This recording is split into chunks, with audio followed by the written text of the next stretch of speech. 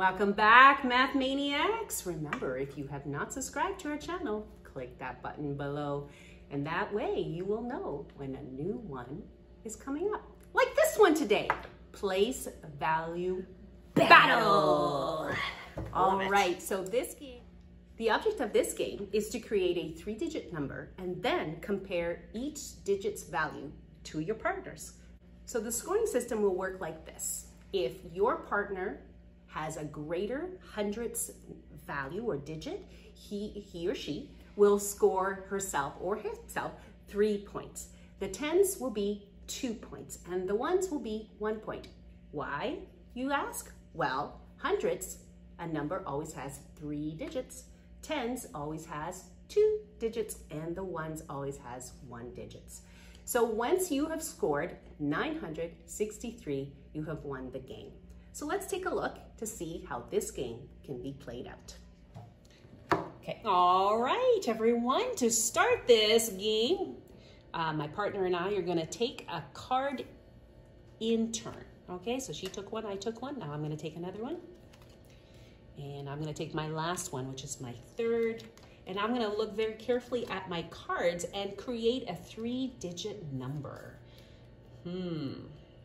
I think I have it. Do you have it, Nadine? I do. I'm ready. All right, let's place our number down. Oh dear. All right, so I have 887. And I have 633. All right, but now we have to see who has won the place value battle. All right, Nadine, how many hundreds do you have? I have 6 hundreds. I have 8 hundreds. That means I get 3 points because my 100 is higher, greater than Nadine's. So I get 3 points. Now we're gonna look at the tens. I have 3 tens. And I have 8 tens. So again, who has the greater value? Me. So I'm gonna give myself 2 points because tens have 2 digits. So I'm gonna give myself 2 points. And now we're going to the ones. The last one, I have 3 ones. And I have 7 ones. Again, I have the greater number. So therefore, I get myself 1 point because the one place has 1 digit. 2. Okay, for round 2, I have created 682. I have created 679. So we're gonna compare our hundreds first. So I have 6 hundreds. I also have 6 hundreds. Uh-oh, so this is where the tricky part comes in. The person with the greatest number would win the battle. So when I look, it looks like Nadine has the greater number overall. So she is going to give herself 3 points. Now we're gonna compare the tens. I have 8 tens. I have 7 tens. So I have the greater number, so I would get 2 points in my tens column. And I have 9 ones. And I have 2 ones. So that means I get 1 point. Yeah. Okay, here's the third round, and let's just take a look to see who's won the place value battle. All right, I have 771. I have 845. Who has the greater 100?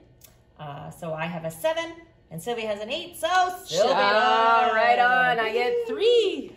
All right, and the tens, I have 7 tens. Sylvia, you have? 4 tens. So I have the greater number there, so I would get 2 points in my tens column. And let's look at the ones. I have 5 ones. And I have only 1. Oh my goodness. So now I actually have 3 ones. So now my ones is locked. I cannot add any more 1-pointers to my ones.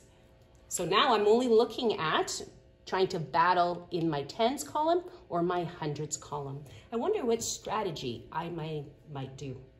Think about that one. I hope you enjoyed Place Value Battle. Did you, Nadine? I love it. Oh, it was a great game. So fun. So if you would like to know about our latest and greatest game, please subscribe to our channel. And remember, check out our website, mathmania.com, where you will find all of our resources for free.